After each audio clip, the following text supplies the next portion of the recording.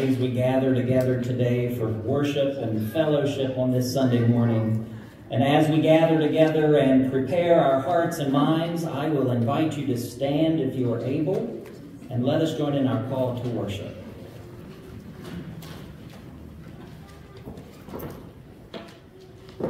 There is no God like our God. Praise God's name forever. Sing with joy, pray without ceasing. Bless God, sun up to sundown. Praise God's name forever.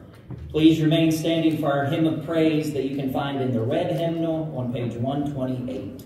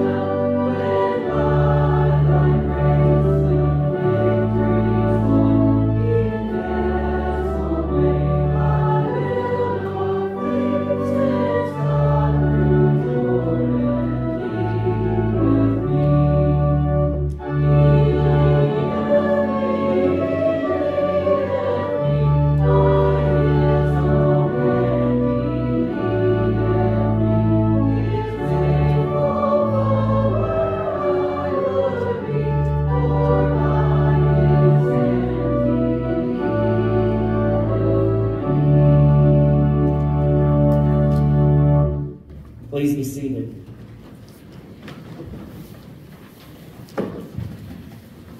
This morning, as we gather together and prepare to share joys and concerns, would like to mention December the 14th at Jill's Restaurant, or Jill's Bourbon. Santa Claus will be there, 9 to 12 in the morning. All the kids will get free candy, so bring your camera, and that's it. Okay. Sponsored by the Lions. Sponsored by Lions Club. Okay, thank you. And others? Traveling mercies, let us remember for friends and family. Others?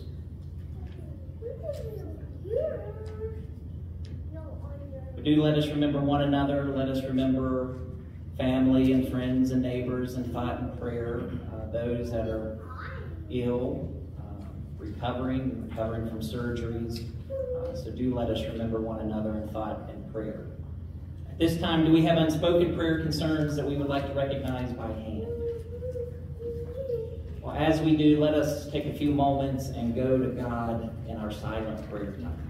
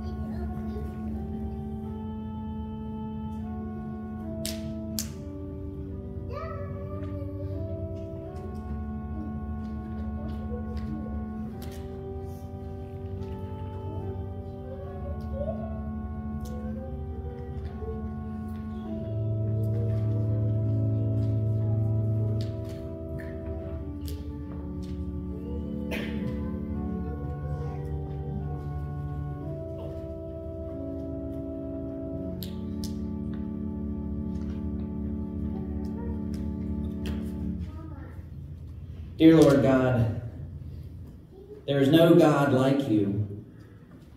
In praise and thanksgiving we come before you, ready to learn of your power, ready to follow your path for our lives. Through days of jubilation as well as dejection, help us realize your influence in the world. We pray and ask simply for ears to hear, eyes to see, and minds to comprehend the blessings that you bestow. And now at this time, we join all of our voices together to pray the prayer that has been taught to us in saying, Our Father, who art in heaven, hallowed be thy name. Thy kingdom come, thy will be done, on earth as it is in heaven. Give us this day our daily bread, and forgive us our trespasses, as we forgive those who trespass against us. And lead us not into temptation, but deliver us from evil. For thine is the kingdom, and the power, and the glory forever. Amen. This morning, as we gather together, you can find our announcements in your bulletin. Just to let you know, we will have 3 different sign-up sheets making their way around the congregation. One is just looking for volunteers if you would like to ring a Salvation Army bell in December out front of Walmart. So that is one sign-up sheet. Another sign-up sheet is for poinsettias for Christmas. If you would like to place a poinsettia in honor of somebody or in memory of someone, please sign up for that. And then also just a reminder that next Sunday after church, we will gather downstairs for our fellowship Thanksgiving lunch. And things are provided by the church, but we are passing around a sign-up sheet for side dishes and desserts.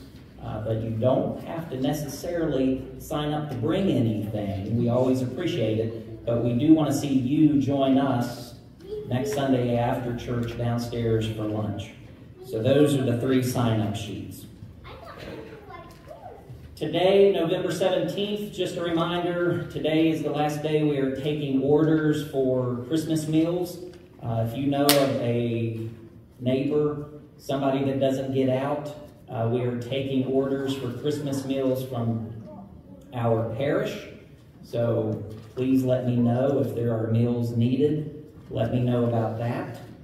Also, this evening, you are invited, if you'd like to come out, at 5 o'clock downstairs. We will be packing our Christmas shoe boxes and getting ready to get those all packed up and sent out. So if you'd like to help pack shoe boxes tonight, we will meet downstairs at 5 o'clock.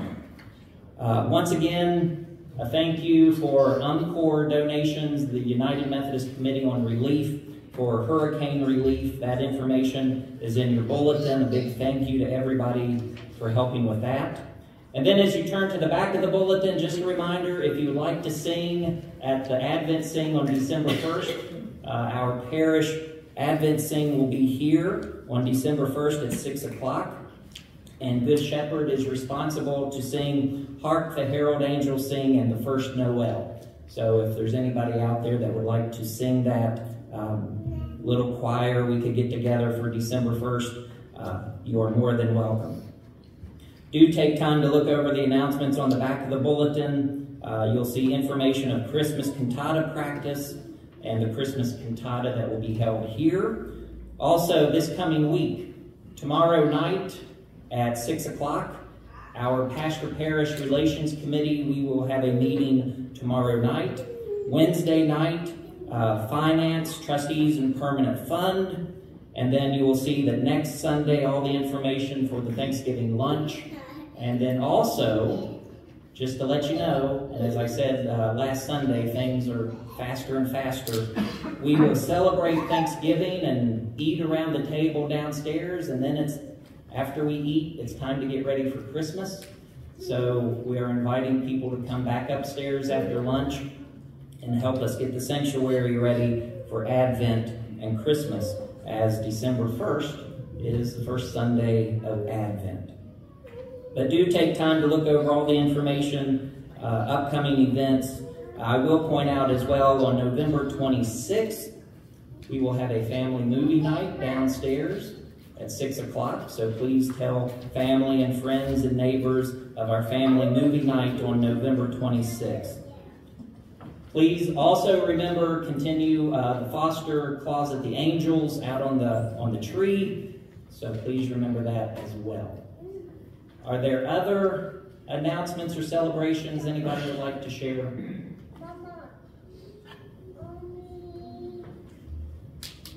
In addition to the angel program, anybody who's on Facebook, if you check out the foster closet page, you will see that we have an Amazon wish list for a lot of items that we include in some bags that we put together for NECO, which is a fostering agency. So I think we put together about 100, 120 bags.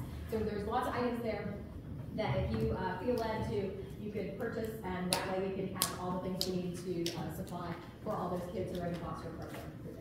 That's right, yeah. Please remember the Amazon wish list for Faithful Fostering Closet as well. All right, if there's nothing else, I will extend the invitation. Anybody that would like to come up front and sing in today's choir, we are singing out of the red hymnal on page 474.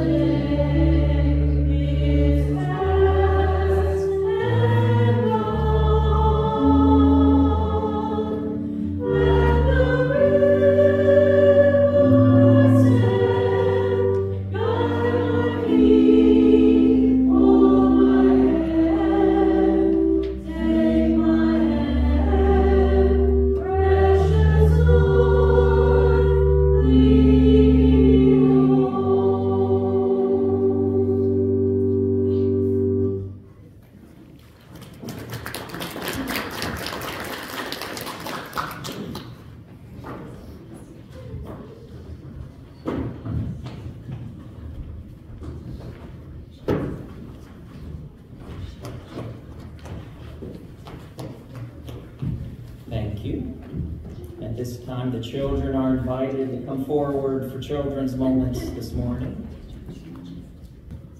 And Lydia made me feel better. I thought, holy cow, I really did like wash up and clean and stuff. Keep going farther and farther away. Okay, Jackson and Lila up here will be all set. You do it. Will you come sit by me? Okay. We go, oh, Lydia's okay. There we go. All right. So today we're going to talk about. So we know we have some big holidays coming up, right? Yeah, big holidays. Pastor Matt was talking about one. He said we have Thanksgiving coming up, and then after that, what is it? Christmas. Christmas, that's our next big holiday after that. So, you ready to put your Christmas stuff on? There you go. That's all right. Listen, you're allowed to do it. It's the holiday season, right? So, you put decorations? Cool. So, we're going to talk about something that happens at Christmas. You need a star. Well, yeah, I think that's a great idea. You can definitely put a star on top of your tree. So one of the things that we have happen at Christmas time, at this time of the year, is gifts, right? We're always concerned about what are we going to give somebody, what should we give them as a gift, whatever. And that's a great thing. I'm not saying we shouldn't think about that, because that's a great thing to think about. But one thing we can think about in conjunction with gifts is the gifts that we have every single day. And sometimes, you can do it in just a minute, Lila, okay? The gifts that we have every single day, and sometimes we don't even think about them as gifts, do we? Because we just know they're there, right? So when you wake up in the morning, we open our eyes. That was a gift, right? God gave you a new day to go out and do all the things that you need to do and the things that He wants you to do. And so that's a really good gift that it just happens. And there we are. And we don't even really think about it much, right? So let's try to remember every morning when we wake up, it's a new day. Thank you, God, for that gift, right? All right, so then what do? We get something to eat, something to drink, right? And it's just there. Mama takes care of it. Dad takes care of it. We take care of it ourselves. The food's there. Somebody bought it. Somebody prepared it. And it's a great gift that we get. And we're lucky to have it every single day. And it's a gift that we should be thankful for, right? So we're tying all these things in. Lots and lots of gifts. The gift of the nice sunshine. Today we have it. The gift of the rain the other day, because rain is needed, even if we've had a lot of it. This year we haven't had a lot, so it's a big, big gift for us. But it's always a gift because we need the rain so that our everything that can grow and that we can have our water source. So everything that we have, it's okay. Happy went outside, y'all. But all these things that we have are great gifts.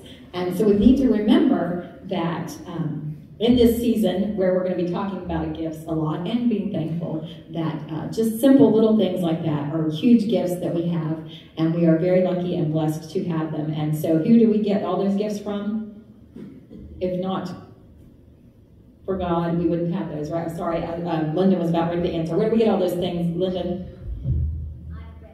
Okay, that's all right. Okay, so we're going to say a prayer and thank God for the many gifts that we have. Lord, we thank you for all the gifts that you give us, the simple ones, the big ones, all the things that we have, and we're so lucky and blessed to receive from you. Thank you for loving us, your children, and giving us all the things that we need. In Jesus' name we praise and thank you. Amen.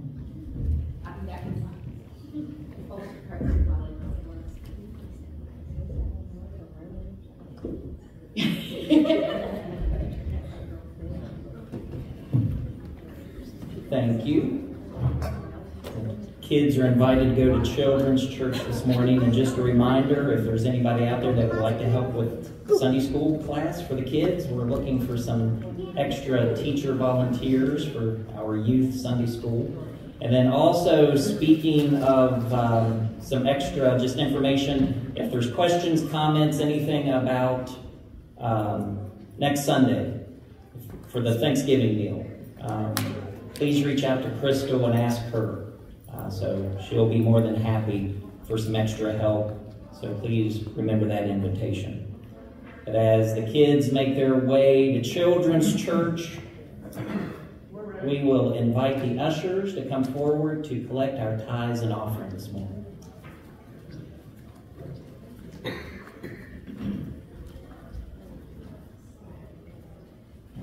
Let us pray.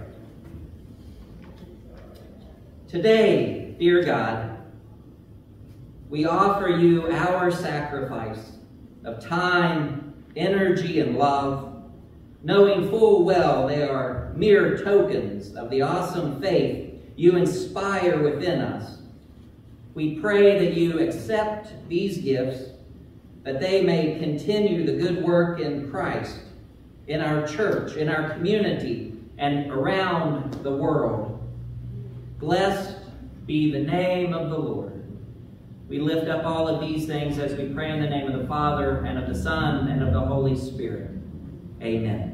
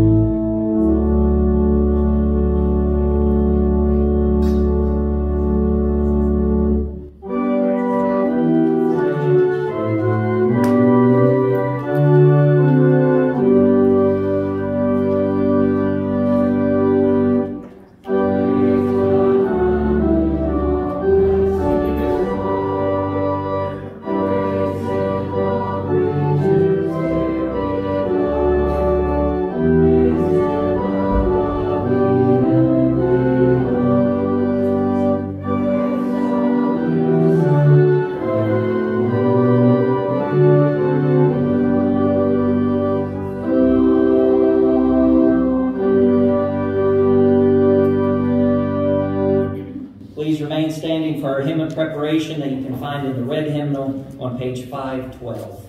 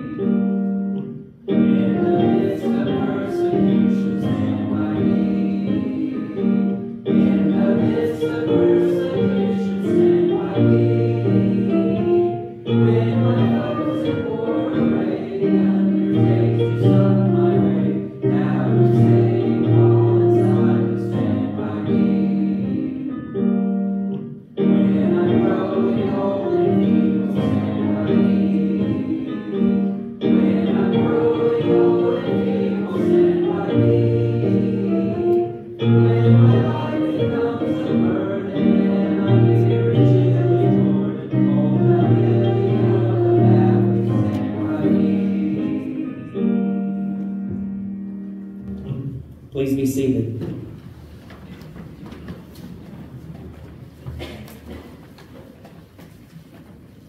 This morning, if you would like to follow along, we read from the Gospel of Mark in chapter 13, verses 1 through 8.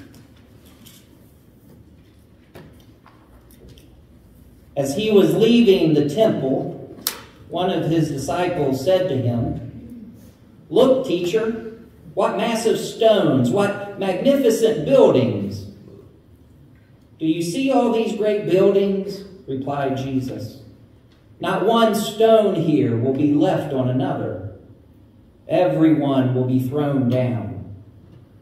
As Jesus was sitting on the Mount of Olives opposite the temple, Peter, James, John, and Andrew asked him privately, "Tell us, when will these things happen? And what will be the sign that they are all about to be fulfilled?" Jesus said to them, "Watch out that no one deceives you. Many will come in my name, claiming I am he, and will deceive many. When you hear of wars and rumors of wars, do not be alarmed. Such things must happen, but the end is still to come. Nation will rise against nation, and kingdom against kingdom. There will be earthquakes in various places and famines. These are the beginnings of birth pains."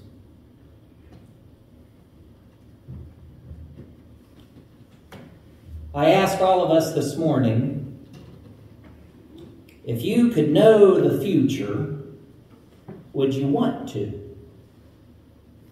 I am sure that many of us have thought about that. If only I knew tomorrow's lottery numbers, then I could be a millionaire.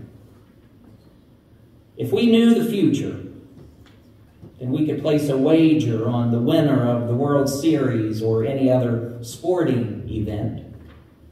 And yes, it would be nice if we were a gambler to know the future. But it wouldn't really be gambling then, would it? If we could know the future, not only the good, but also the bad, would we want to? Would we want to have prior knowledge of who we were going to marry, if, when, or how many children we were going to have, or knowing about illnesses, accidents, deaths of family and friends? In our reading today, we join Jesus at the end of a long and busy day. He's been debating with the Pharisees, the Sadducees, and the scribes.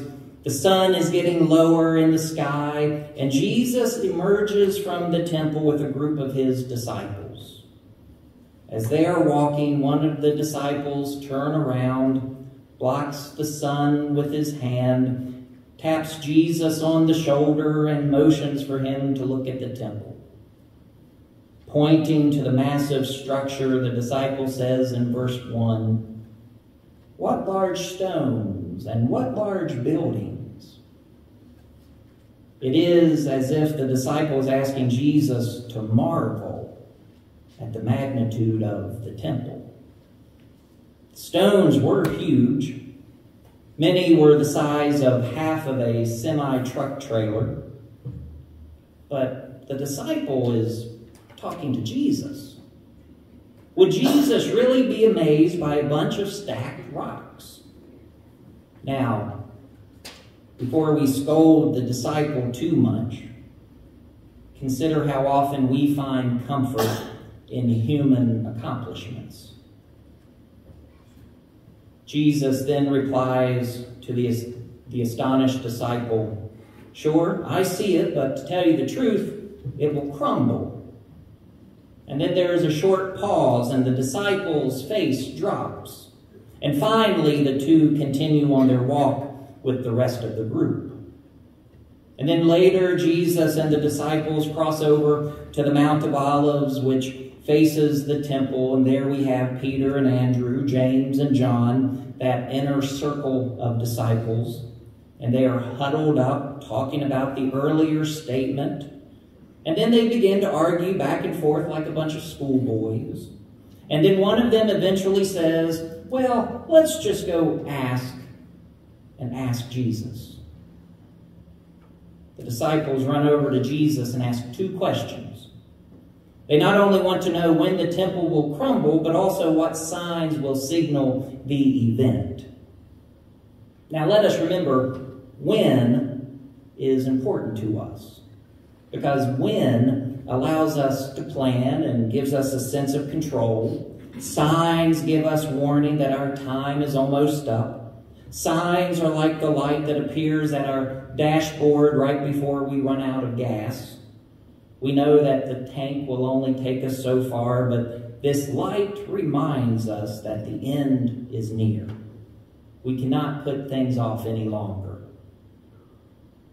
Unfortunately, few things give us a fresh start like a tank full of gas. Jesus does not give the disciples the answer that they are looking for. Instead, he tells them to beware of false prophets and false signs. There will be wars, there will be divided kingdoms and earthquakes and famines, but these are not the signs to look for. Even today, some people associate wars and natural disasters with end times. And most likely there are people out there somewhere right now saying that the world as we know it will come to an end this year. But I believe Jesus is simply telling the disciples, you will hear a lot of bad stuff, but take courage and stay the course. Jesus knows the struggles that he and his disciples will face. Jesus knows that his struggles will lead him to the cross. Jesus knows that when the disciples accepted their call to follow him, he was signing their death warrants. And just like a ship headed straight into a hurricane, Jesus calls his disciples to stay on track and keep the course. He doesn't promise that everything will be okay. If we could know the future, would we want to? It is an interesting question to ask, but pointless. Jesus never discloses when the temple will be destroyed. He only gives examples of false signs.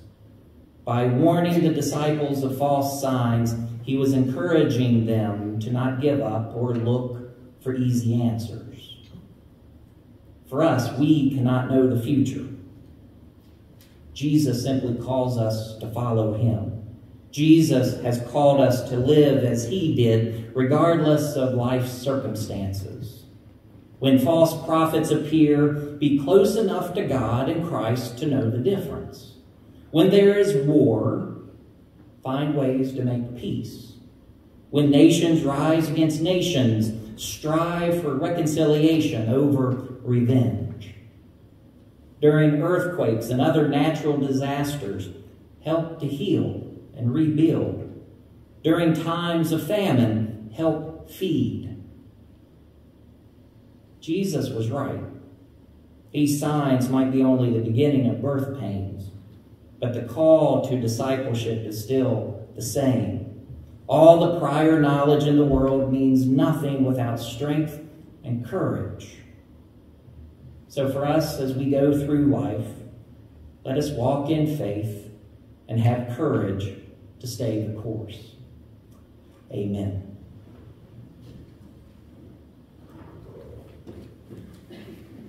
This morning, our hymn of invitation, you can find in the red hymnal on page 357. You're invited to stand if you are able, and let us join our voices in singing together.